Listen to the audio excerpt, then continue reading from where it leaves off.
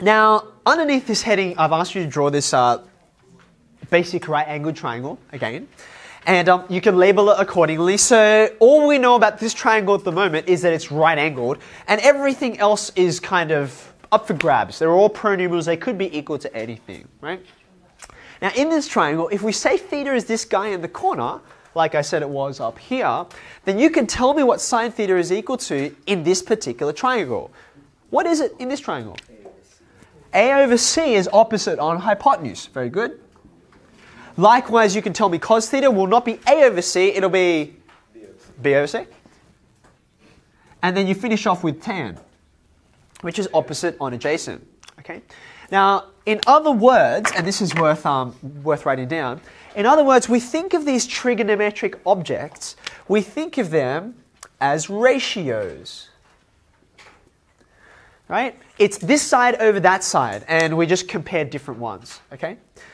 So that's why this began with thinking about trigonometric ratios. That's why every time you need a triangle. Every time you need a triangle. But when I started out this topic, I said to you, trigonometry is important to us as human beings because it appears in more than just right-angled triangles. They're kind of hiding in lots of other places. And so to illustrate that, what I want you to do is underneath this triangle, I want you to draw a nice big Cartesian plane. Maybe, let's see. Maybe 10 centimeters high, 10 centimeters across, 10 by 10. So draw me a nice Cartesian plane.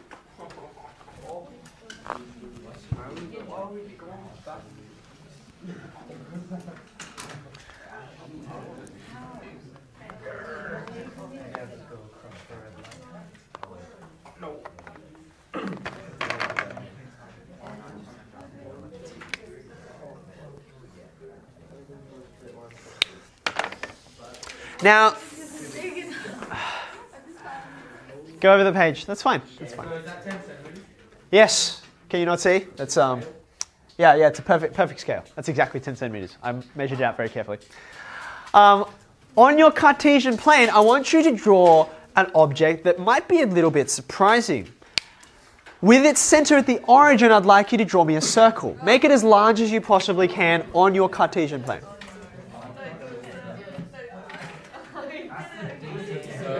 What? What?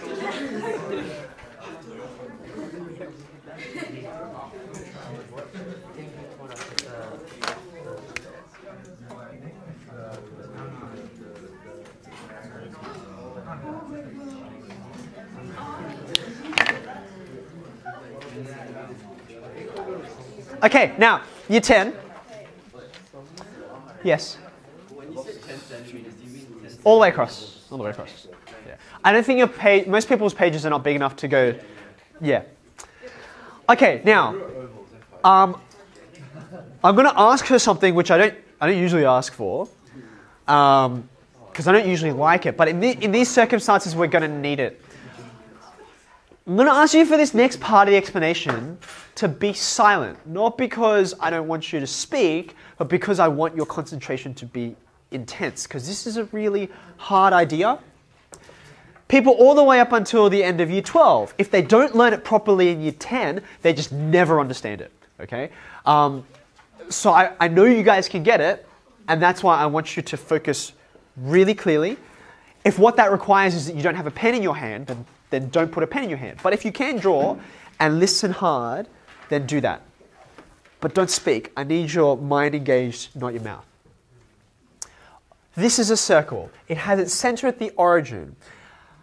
To make a circle, to define a circle, you need to know where it is, and you also need to know how big it is.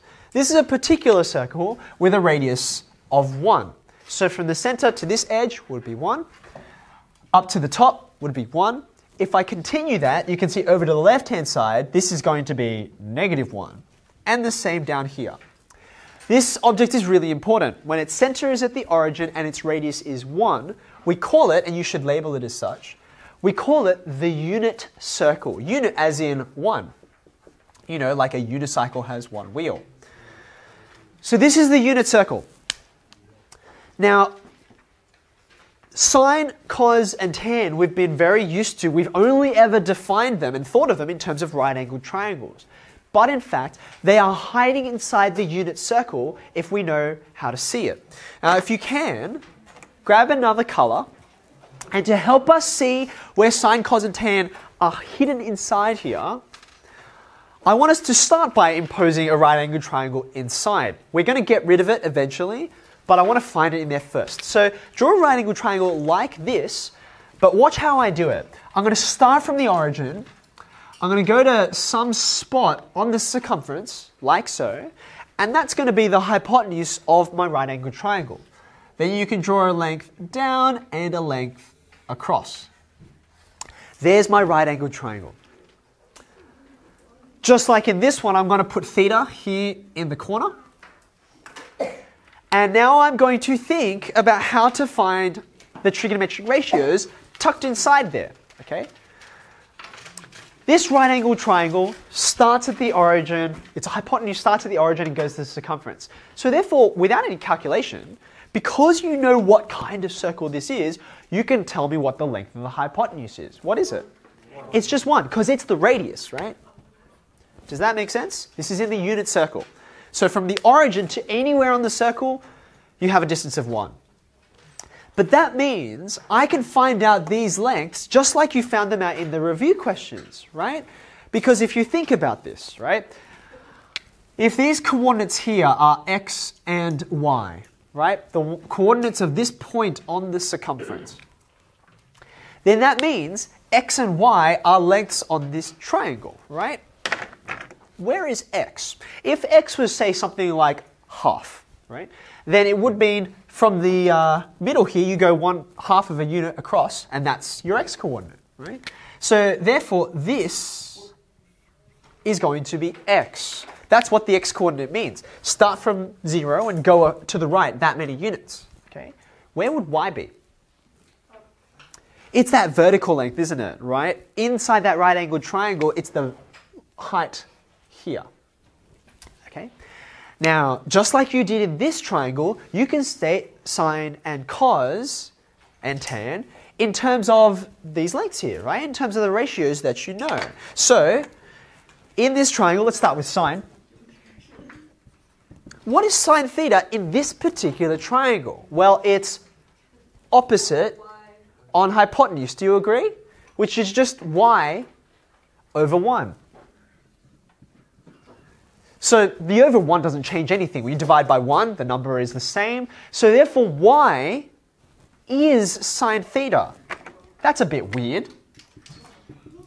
We've been attaching sine and cos and tan to angles, but this tells us you can actually use them to also describe lengths.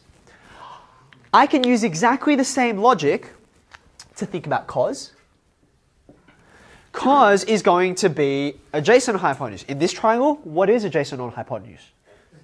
It's x over 1, which just like before, the over 1 doesn't change anything. So therefore, this x is simply equal to cos theta. Okay. Now, what that means is, you see how I said, oh, the coordinates are x and y. Well, now I know what x and y are. I don't have to call them, I don't have to have new pronumerals. I can use the pronumerals I've already got. I can call them, the x coordinate is cos theta, and I can call the y coordinate sine theta, okay? Now, that's weird. I'm not used to thinking of trigonometry in the context of coordinates, let alone circles, but this is true. The trigonometric ratios told you they were the case. Okay. Now what's beautiful about this is therefore, and don't destroy this on your diagram, I'm just going to do it on this one. We put this triangle in here to help us understand things. But if I got rid of the triangle, everything we said about all of these lengths and the right angled triangle that we imagined, all of these things are still true. They're no less true than they were before. It's just that how we got them is now hidden from view. Okay? So therefore, here are the trigonometric functions. They're not ratios anymore. They're not ratios, or we don't have to think of them, because what are they the ratios of? There's no triangle in here, right? I'm just thinking of it in terms of this circle. Okay? So the heading that I asked you to leave space for is no longer trigonometric ratios. We now call these guys, even though they're made of the same DNA, we call them the trigonometric functions.